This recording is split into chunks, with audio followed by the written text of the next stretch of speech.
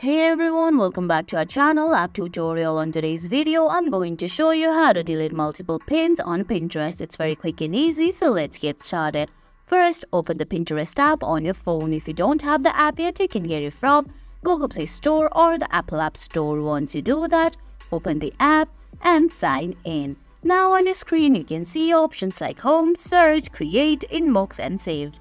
Go to Saved and there you can see two options, Pins and Board. Make sure you have saved those pins on boards. Now select the boards where you have those pins. Then all you have to do is tap on the Organize button from the drop-down menu. Tap on it, then tap on Select All. You can deselect them too. Then all you have to do is tap on Delete button and select Delete. And guys, that's it. That's how you delete multiple pins on your Pinterest. I hope you found this video helpful. If you did, please give it a thumbs up. Leave a comment, subscribe to our channel and hit that bell icon. See you in the next video. Thanks for watching.